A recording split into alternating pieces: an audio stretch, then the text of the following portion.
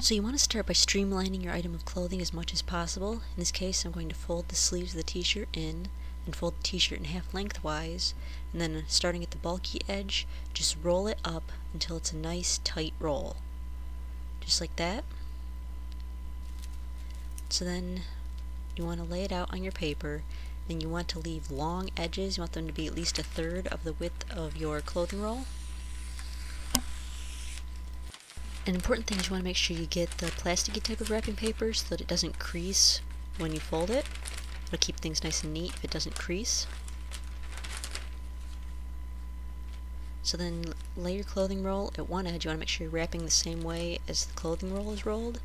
You're just going to roll the paper right around your item of clothing, all the way to the edge. Then just secure the edge in the center with a piece of tape. So then the edges, you're just going to scrunch in the edges kind of like a tootsie roll. You can twist it if you want, like this, but it kind of constricts the way the paper can flare. I'll do it both ways to show you. There's this way where you can twist it. I don't like this way as well, but it's a little easier to keep the paper from flying out. And then just tie it up with some ribbon. You want to go around it a couple times, make sure it's a good tight tie. And then the other side I'm not going to twist, I'm just going to scrunch it up and then go around it with the ribbon.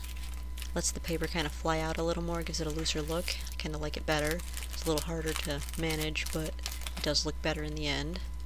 And just tie it up with your ribbon. Cut off the excess. Then you want to curl the ribbon by putting your scissor blade on one side of the ribbon and your thumb on the other. Sandwich the ribbon in between and just drag your scissors up the ribbon. And do the same thing to the other one.